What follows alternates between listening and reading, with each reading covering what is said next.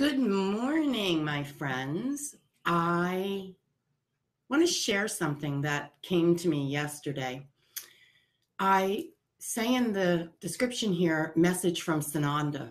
And quite honestly, I, until recently, within the last month or so, really never heard the word or the name Sananda.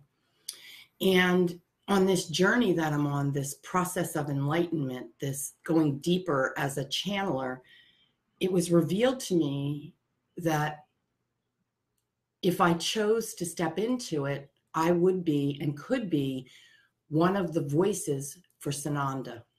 Sananda is the same energy as the Christ energy. It is what Jesus would be known as in this time, in this place.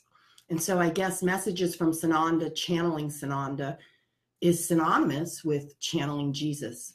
And I'm going to be honest with you and tell you, I didn't know that I felt worthy of that. And so I had to do some work on that. But what I now know is that if I'm just willing to trust, like I teach, that everything that needs to come forward at this time, I can be a conduit for, not in an arrogant way, not in an egotistical way.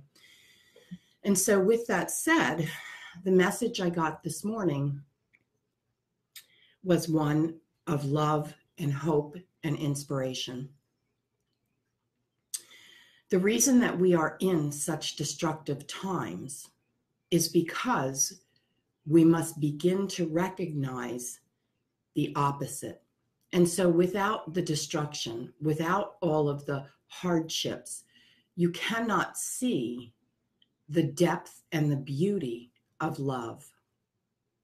And so taking that on a personal level in your own life will help you to transform the fear, the destruction, the anxiety in your own life into love.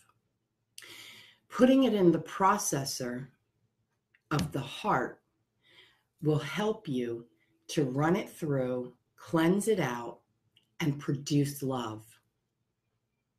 Everything must know its opposite.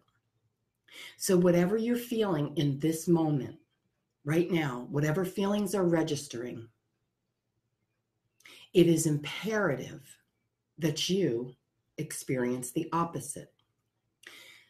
That's not from me, Sananda. That's the law of the universe. You must know the opposite. And so if you're feeling dreadful and fearful and stressed and anxious, stop. Process that feeling. Understand that it only comes from a place of fear and that you know not the reality of this circumstance or situation. It's an illusion. It's a teacher. It's a vehicle. It's a mechanism.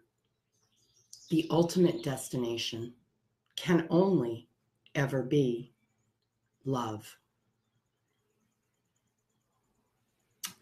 So I look forward to deepening my understanding of this. I look forward to bringing you channeled messages from Sananda. I look forward to my journey of learning past life regression so that I can bring it to you and teach it to you. And I look forward to helping people heal who have lost loved ones. I take what I do very seriously, and I'm ready. I'm stepping up, and I'm ready. Are you?